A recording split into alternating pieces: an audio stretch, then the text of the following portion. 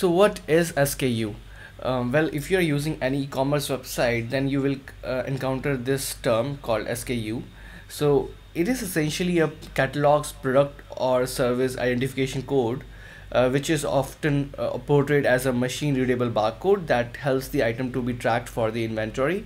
So in case you're using Magento, then if you're adding a new product, then there will be a field of SKU, so which means that you have to enter some unique alphanumeric code which would identify that product in a unique way. So for every new product you will be having a unique SKU, like we are having this dress 1 or this dress 2. So each of these will carry a new unique SKU code.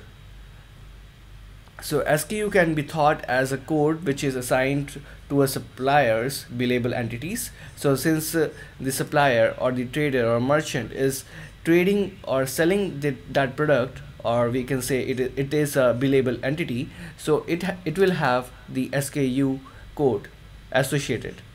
So SKUs are used by the suppliers within their data management systems to help track amounts of product in inventory and in or units of billable entities sold. So since every entity or every product has a SKU associated, so it will be really easy to manage the stock, like what kind of inventory you hold. So it's can be treated as a primary key as well, because it will be very unique. Thus it will help us to keep track of the inventory. SKUs help suppliers to be more efficient in terms of tracking the products. So the number of individual variants of the product sold or are remaining in the stock can be traced very easily.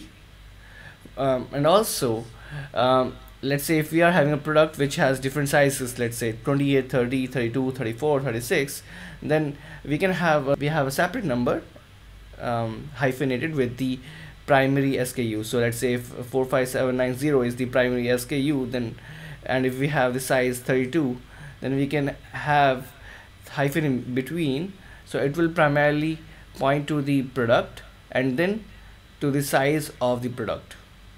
So it will be really easy to track different products as well as different sizes of those products. So SKU is a very important yet very basic term which you will be using very frequently when you're coming in e-commerce domain.